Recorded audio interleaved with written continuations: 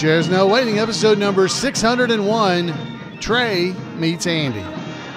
Two Chairs No Waiting is brought to you each week by the folks over at weaversdepartmentstore.com. Drop by over at Weavers.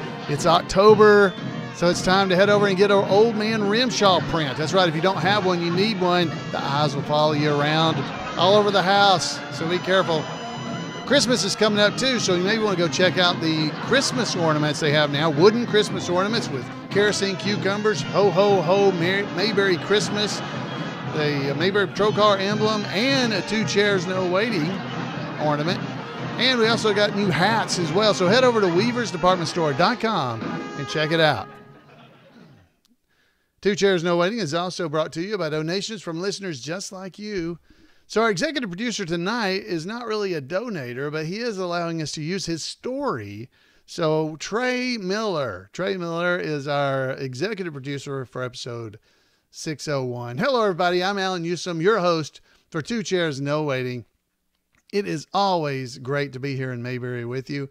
And this is no exception. This past weekend was the 60th anniversary of the Andy Griffith Show. Now, we talked about it a little bit last week and brought it up that, hey, it's the 60th anniversary. This week on MeTV, they're showing a kind of a Mayberry mini marathon. Every night they're showing episodes of the Andy Griffith Show just to get everything going and keep it going well. I don't know if TV Land's doing it as well, but there's lots of Mayberry going on in and around the internet and everywhere. So, and as part of that, I found this story about Trey meeting Andy. Now, back on episode number 103 of Two Chairs No Waiting. Now, that was from September 28th, 2010, 10 years ago. It was called Andy Griffith Statue Part 4. A young man had called into the show and left a voicemail about meeting Andy Griffith. It's about the 8-minute mark into that episode if you'd like to go hear it. And that was to help us celebrate the 50th anniversary of the Andy Griffith Show. Well, that young fella's name is Trey Miller. And he's still young, but not as young, because it's been 10 years. And here we are on the 60th anniversary, or at least right after it, of the Andy Griffith Show. And Trey released a special episode of a video blog that he does. It's called Globetrotting with Trey over on YouTube. There'll be links to that in our show notes, but if you go to bit.ly/Trey Meets Andy, you can listen to this entire story that he gives. It's most of it we're fixing to listen to right here on the podcast because Trey was kind enough to give me permission to be able to share it with you here on Two Chairs, because he told this story 10 years ago and I've never forgotten about it. So when I saw his Globetrotting with Trey episode where he talked about it even in more depth, I remembered it. So I reached out and contacted him and said, hey, could we tell this story again on Two Chairs and share it with that audience? And he said, sure. So I definitely want to encourage you to go and visit his site there. If you Google it, by the way, if you just Google Globetrotting with Trey, it's Trey, you'll find it. But links will be in our show note for it. But listen to this story, because I know as I listened to it as a fan of Andy Griffith, I was excited listening to Trey tell this story, because I could just imagine myself being there and being part of it. So let's go on and hear Trey, and we'll talk about it a little bit more after it's over, and we'll hear from Randy Turner with This Week in Mayberry History. So Trey, take it away. So how I'm going to honor this, I'm going to tell you a really cool story that happened to me. And it took place in 2009. I was in college. I was sitting bored in one of my classes. I can see myself now sitting there at my desk, so I get on my phone. We had the phones then where, of course, you could get on the internet. So I was lucky at that point in my life. So I got in there and I typed Andy Griffith. I would put it in a Yahoo search and just see, if there was any news about Andy Griffith, because I hadn't searched in a while. So I get on there and I search Andy Griffith, and an article popped up and it says, the sheriff of Mayberry is heading to Raleigh, North Carolina this weekend.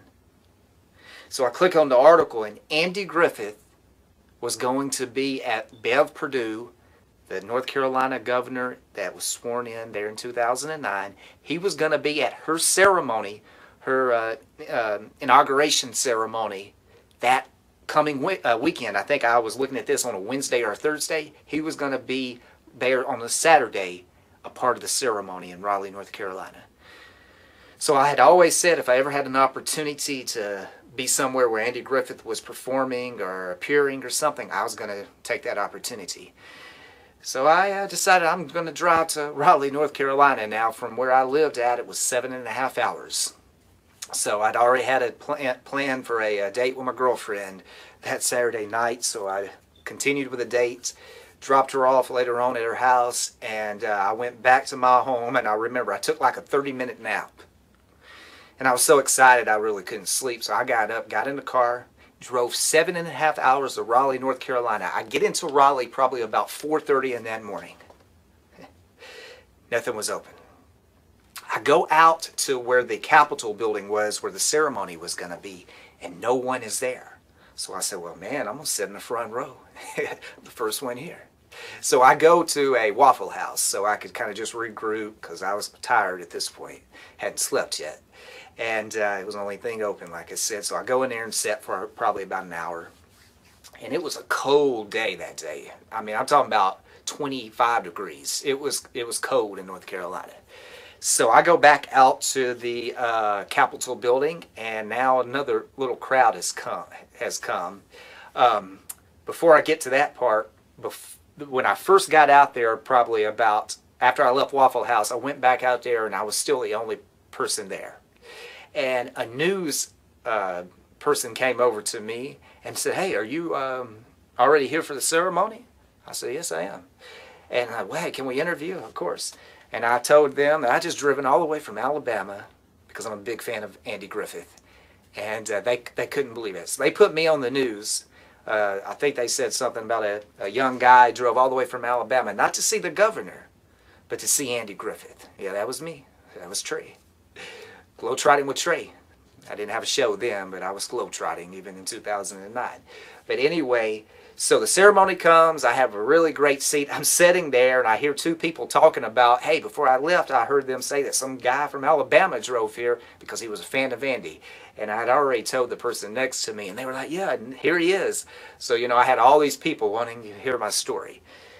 I make the newspaper the next day. They quoted me in the paper. I was 20 years old, 21, 22, whatever, and they put me in the paper and everything, so that was pretty cool. But anyway, Andy came on stage. He read his poem. I'm going to play it for you right now.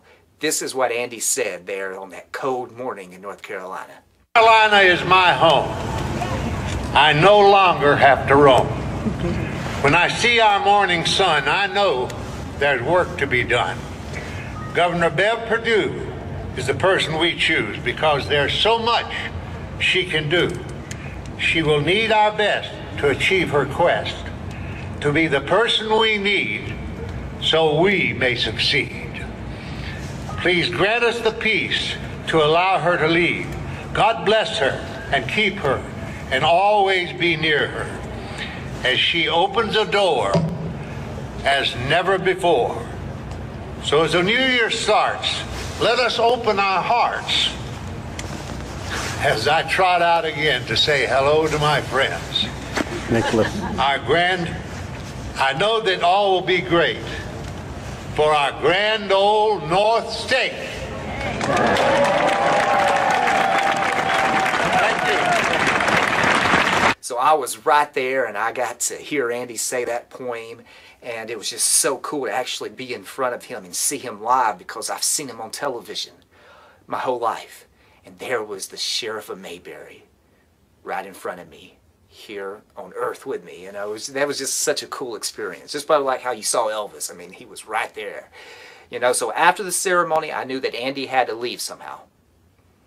So I go around to the back of to the side of the Capitol. That's where the governor and all his crowd was. So I said, nah, Andy's not leaving that way. So I go in the back of the building, and I just went back there at the back of the building. Yeah, probably like a stalker, but I wasn't a stalker. I was just a young guy that wanted to meet Andy. but I was the only person back there, luckily. So I probably waited 10 minutes, maybe, probably not even that, maybe 15, I don't know. But I remember I was just standing there and thinking, man, has he already left? You know, did I miss my chance? I drove 7.5 hours. The doors open, and about 5 or 6 people come out. And I noticed they were taking a guy out in a wheelchair. Andy was in the wheelchair.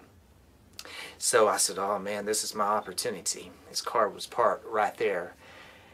I had heard that Andy wasn't as friendly as, you know, his characters are on television to his fans. I just heard he was a very, you know, Griffith was a very private person. You didn't really see him much, didn't, you know, hear much about him. So I didn't want to go up to Andy and my whole childhood of being a big fan just ruined just like that, because he told me to get lost or something like that. So I go over to his wife. It was really sad, because I about had to help Andy get in the car because he was very feeble at this point in his life. And it made me sad because of loving the guy like I did, you know, seeing him at this time of his life where he's not that young, vibrant, energetic guy in that sheriff's suit anymore. You know, he's here toward the end of life and he has trouble getting in and out of a car. You know, so that hurt me, you know, seeing him like that. But hey, that's life, I guess. But anyhow, I approached his wife and I tell her who I am and that I came all the way from Alabama, Miss Griffith, to meet your husband. Is there any way that I could say hello to him and shake his hand? And they took me right over to Andy, sitting in the passenger side in the front of the car. I had a little camera, and I'm going to show you the camera. Actually, I see it right here. So I had a little camera, this camera right here, that I brought with me and that took pictures that day. And so when they were taking me over to the car to meet Andy, I asked the guy, I said, hey man, you think that you could take a picture of me? Because I know no one would ever believe this story. And he was like, no, I don't think I can do that. So I let it go. They introduced me to Mr. Griffith, but before they introduced me, the guy said, here, go ahead and let me have that camera. So I give him this camera. And I'm thinking, man, I'm going to have pictures and everything. So they introduced me to Mr. Griffith. I remember the guy said, hey, Mr. Griffith, this guy here drove all the way from Alabama because he's a big fan of yours. And man, I'll tell you at this point, I can take myself right now as I tell this story and feel what I felt. Andy looked up to me. I remember he looked up at me and he had that smile on his face like he has on the Andy Griffith show. And I know what I said to him. My heart was pounding. I'm telling you, my heart was beating. I was nervous. I got nervous because I was looking into his eyes. And I said, hey, Mr. Griffith, I just want to tell you thank you. I remember I said, thank you for all the entertainment that you have provided me. When I was a little kid and the Andy Griffith show would come on television, I would put on my Sheriff of Mayberry uniform. I had one made for me. And I would be the Sheriff of Mayberry. And then I said, Mr. Griffith, when your Andy Griffith show would go off, Matlock would come on, and I would go put on my best Sunday suit with a tie, and I would become Matlock. And that's what I did. And they laughed when I said that. And I told him, I just want to thank you for all the entertainment that you provided me. I'm a big fan. And he thanked me. And that was pretty, yeah, he shook my hand and he thanked me. And the guy gave me my camera back. And Andy and them went right down the road there at the back of the Capitol building there in Raleigh, North Carolina. And I got my camera to look at the picture. And let me tell you, the most important picture of this camera's life, he and Michael Jordan probably, this lens froze just like that. And all you can see is the top of my head in Andy's car, which I'm showing you now on the screen. Yes, you, camera, let me down. And I don't have a picture of Andy Griffith. Come on, man. Panasonic Lumix, it's a Lumix camera. You let me down. I mean, you did a lot of good for me, but you let me down in that moment. But anyway, I still was happy because I shook his hand and Andy Griffith knew I existed in this world, And I hope that he left that day thinking like, wow, how old was that guy? 19, 20, 18? He drove all the way from Alabama to meet me. Wow. And Andy's in his 80s. So I hope that he felt like, well, my life meant something, which I know he surely did. But my life must have meant something. Some young guy, was a fan. And I think, hey, that is, I hope I could be 80 and some 20-year-old be like, man, I admire your work. You're awesome. I mean, that would be a cool thing to have. But I drove all the way home. I make it to South Carolina, and I have to go to sleep. So I find a mall, and I just probably sleep for 3 hours. And I had borrowed my dad's Yukon, without them knowing that I was going to Raleigh, North Carolina then. But anyhow, some things are best left not asking for permission, right? But I went to Raleigh, North Carolina. I met Andy Griffith, and I have this story to share on Globetrotting with Trey. So today is 60 years, and Andy, his work still exists. He will always exist in Mayberry. He will always be that lawyer on Matlock, and to me, I'll always be a big fan. So if you want to celebrate, go watch your favorite Andy Griffith episode today. If you want some laughter in today's crazy world, just put Andy in. He'll make it all better. Thank you, Trey. And yes, he will make it all better. And what an amazing story. I remember the story from 10 years ago when he just left me a voicemail telling this story, and I played it here on the podcast in episode number 103. You guys can go back and hear the shorter version there, or you can head over to see Globetrotting with Trey, and you can hear the entire story. The link to his to that particular video is on the podcast show notes. It'll be in the show notes, as well as Globetrotting with Trey. Now, what Trey usually does is he does videos about Elvis, things about Elvis, but he told me he's going to start doing some more things about Andy. So I look forward to seeing some of his great content. Great story, Trey. I'm so happy you got to experience that, and so sad that your camera messed up. For those that are only listening, the camera only opened the lens cap, basically the cover only opened slightly. It's like a little slit. It'd be like looking under a door at something, and you only see just a little slit of the photo of his head and the door of Andy's car.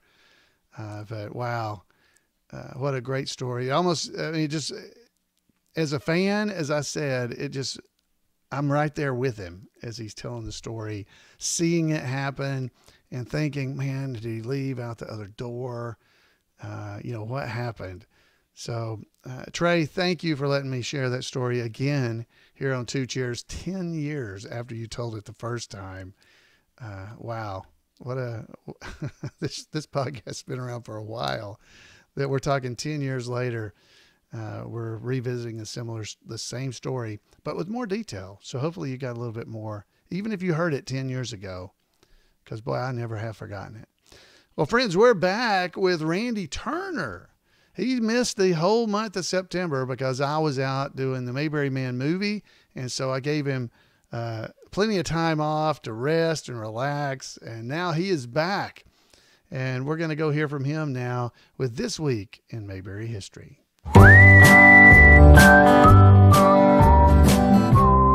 Welcome to This Week in Mayberry History, a report by special correspondent Randy Turner of the Gomer and Cooper Pyle Comic Book Literary Guild of the Mayberry Historical Society.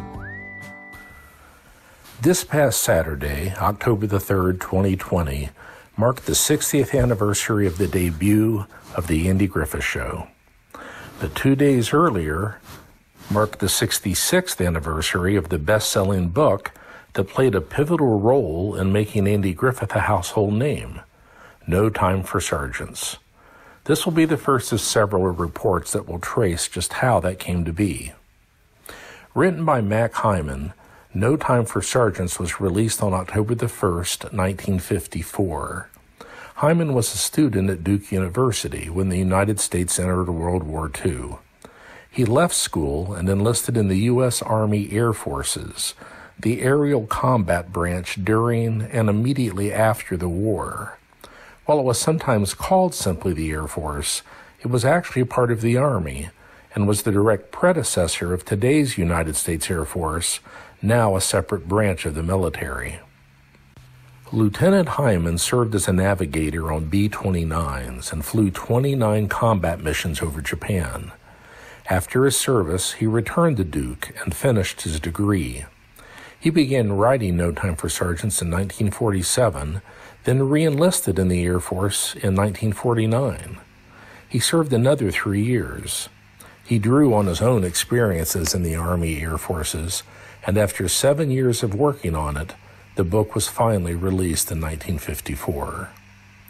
The novel tells of the experiences of an uneducated country bumpkin named Will Stockdale from Colville, Georgia, a setting inspired by Hyman's hometown of Cordell, located in a rural county south of Atlanta.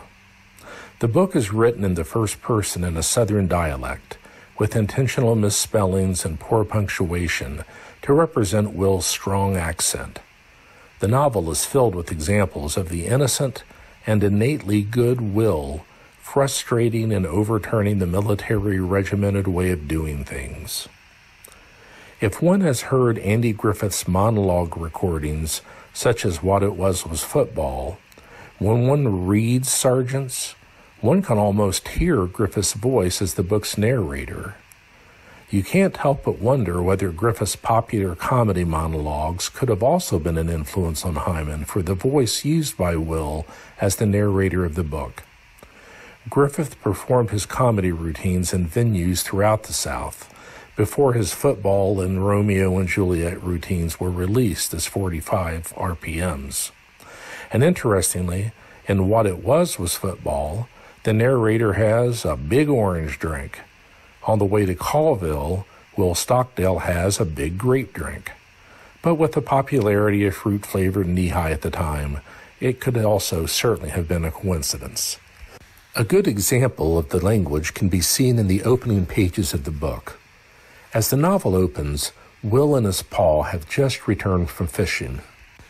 After describing walking 4 miles home with his father, and his father then napping on the porch, Will says his dog, Blue, raised his head, perked his ears, and stared at him. He described it, "Well, I wouldn't have thought nothing of it if it had been any other dog, but Blue warn't the kind of dog that ever looked puzzled about anything much. I mean, he was one of the smartest dogs I ever seen in my life, and pretty stuck up about it, too. Like when he points a bird for you, he makes out it warn't nothing for him to do, and acts kind of casual about it and all, and watches you with this real disgusted look on his face. I mean, I don't guess he had ever come right out and showed he was puzzled about anything much before in his life before then." We then learned the car was driven by Mr. McKinney of the local draft board. 4 letters had been sent to Will with no response, and McKinney first assumes he will hear the excuse that Will can't read, which infuriates Will's father. Pa insists Will demonstrate he can by reading the Bible. Will describes to the reader that he read to Mr. McKinney about a man named Abraham, even though he was not black, when that name is only one associated with a common name for black men. But he does not use the term black. While it is certainly accurate that an educated backwoodsman in Georgia during that time period used the N-word, it is still disconcerting to modern ears to hear the protagonist use it so easily, especially when Mayberry fans will have been hearing Will's voice as that of Andy Griffith. The offensive word is certainly used in other books, perhaps most notably The Adventures of Huckleberry Finn. In Sergeants, Will never speaks disparagingly about black men, but uses the slur more as the term he had been taught. He uses it in a couple of spots in the book, this being the first. We will continue to look at how this book eventually brought Andy to fame next week. So that's it for this week. As always, thanks for listening. Take care of one another, and remember to take Andy's advice and go out there and act like somebody. Thank you, Randy. And thanks for coming back here to the podcast after some time off. It's great to have you. If you want to make sure you don't miss out on any of what Randy's doing on the internet related to the Andy Griffith Show, send him an email at turnersgrade@gmail.com, and he'll make sure you don't miss out on anything. turnersgrade@gmail.com. Thank you, Randy. I really do appreciate it. And great information always. He digs up all kinds of interesting things. Will Stockdale's dog's name was Blue, just like the dog on the Andy Griffith Show. Coincidence? I doubt it. It's cool. All right, guys. That is all I have for us tonight, except I do want to mention that last week, the kind folks here at the podcast gave me some artwork that was of Floyd the Barber. And it was, and it says, if you look around, Alan, the fellow who actually did the artwork, his name's Alan, and Alan Moser, M-O-S, and Jan is picking it up and carrying it around behind me. There it is, because we haven't hung it up yet. But it's actually the original artwork. I said last week, I think, during the podcast, that it was a print, but, because I was surprised. I didn't know. I hadn't had a chance to look at it. But it was a print, I thought. So Alan, he did this great artwork of Floyd the Barber, and the folks here on the podcast were kind enough to get that and provide it to me. So thank you again to everybody for that. I don't know if I thanked everyone well enough last week, because I was kind of surprised at getting it. But if you hadn't seen it, it's pretty cool. I posted it on our Facebook page, so you can go and check it out there. The great work he did, and it's a pencil drawing, and it's the original artwork. So that's cool. I'm not used to actually getting original artwork. I usually get like a print or a picture of it. So thank you to all of you guys for helping collect the money to provide that to me. That's really nice. I just can't thank you enough. Friends, I want to thank you all for sticking around for 600 plus episodes of Two Chairs, No Waiting. It has been a pleasure. It's been, 12 years now. Hopefully we'll stick around a while longer and be able to do this more and more, and continue to be able to come up with new ideas and things to talk about here on the podcast. It's just it's a lot of fun. But remember to head over to Weavers and check out some of the stuff there. We got several new things over at Weavers, including Weavers t-shirts. That's right. If you really love Weavers, you could wear a Weavers t-shirt of your very own, or even a hat. There's caps too. You can get a Weavers cap. And you go over to weaversdepartmentstore.com and check out all the fun things they got over there. That's a great way to help support the podcast. If you don't feel like being a patron or something like that, buying stuff at Weavers keeps me out of trouble with Mrs. Weaver. So definitely do that. So friends, I would love to hear from you. You can give me a call at 888-684-8415, or you can email me at floyd@mayberry.com. I would love to hear from you, so that your voice could be right here on the podcast like Trey's was 10 years ago. 10 years ago. It kind of hurts me to realize it's been 10 years since he gave me that voicemail. But wow, it's been a blessing. Going from the 50th to the 60th anniversary of the Andy Griffith Show right here on Two Chairs. So friends, thanks again, and I'll see you next time right here on Two Chairs No Waiting. Good night, everybody.